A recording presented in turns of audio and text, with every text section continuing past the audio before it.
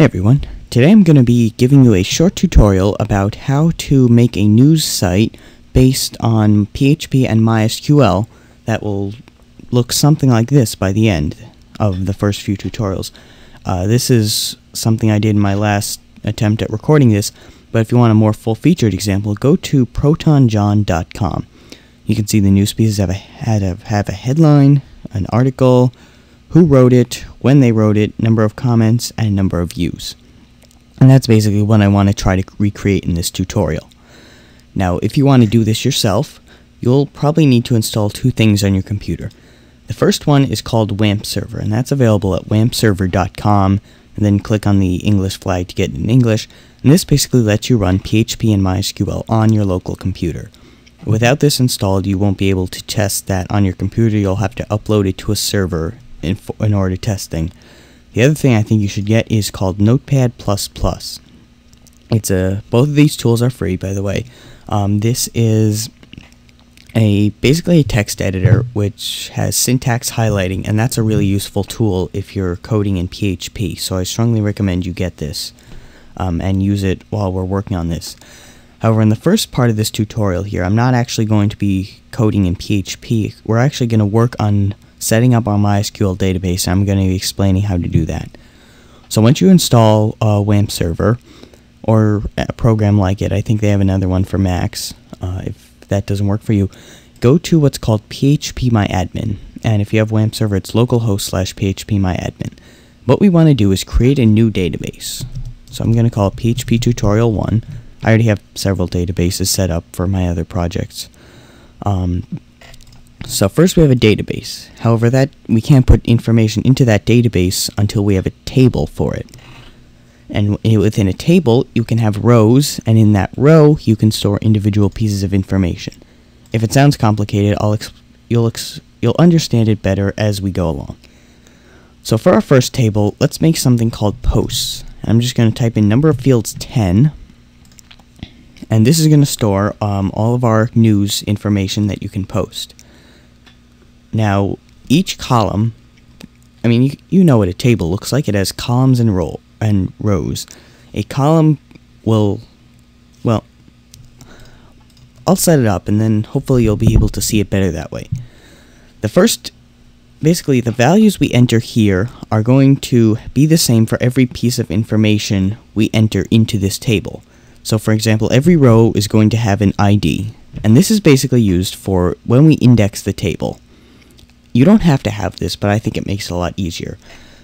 Now, once you have given this field a name, you can give it a variable type. Varchar holds a string of text, and you can make it a certain length. However, for this purpose, we're going to use what's called an int, an integer, and we're going to make it 11 places long. Now, that doesn't mean you can only hold up to 11 numbers. This means 11 places. So 99,999,999. That should be enough pieces of news for your website.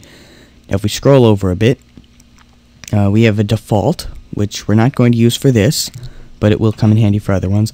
However, we do have extra, and you can set it to what's called auto increment. This way, you won't need to set the ID every time you put something into your database, but instead, it'll automatically update it. And we also have what's called primary, and that's, again, just for indexing the database. Now for the other fields we're going to have a title, we're going to have a post, and that's going to be the actual content of the news piece.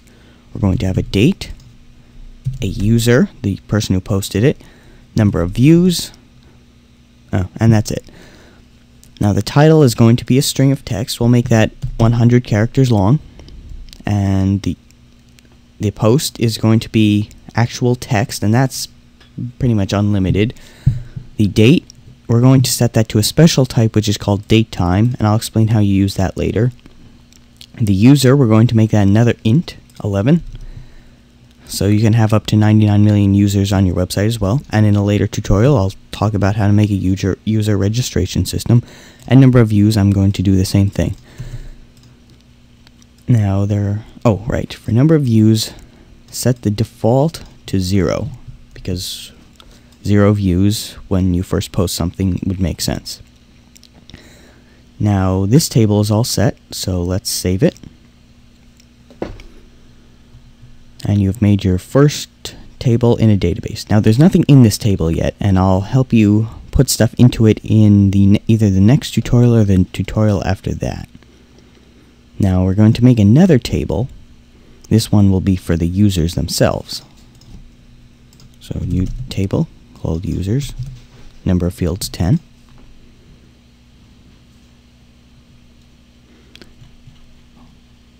Okay, we're going to start with an ID. I'm going to start all my tables like that. Now the user is going to have a name. We're going to make that 100 characters long. And for ID, we're going to once again set auto increment and primary key. Let's see, the user is going to have a password, but we're going to use what's called a hashed password. I'll explain that later, but that's only going to be 40 characters long, no matter what their password is. They're going to have an email, their website, as they get a little link in their name. Let's see, their user level, and the date they joined, as well as their number of posts. Sorry about that, I had a brief interruption. Okay, for the next thing, we're going to have an email. For the actual content, we're going to make that 100 characters long. I don't know anyone who has an email longer than that, do you? The website, I'm going to make that 300 characters long, just in case. The user level, I'm going to make that what's called a tiny integer, and that can hold up to 257 numbers.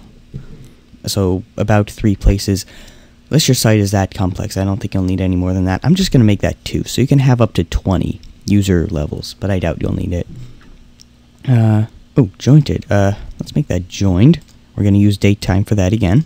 Leave the length default. Post, we're going to make an integer, 11. And for default, once again, we're going to set that to 0.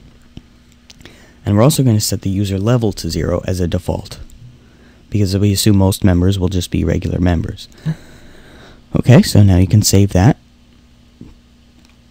And that's your second table. Now we're going to have one more.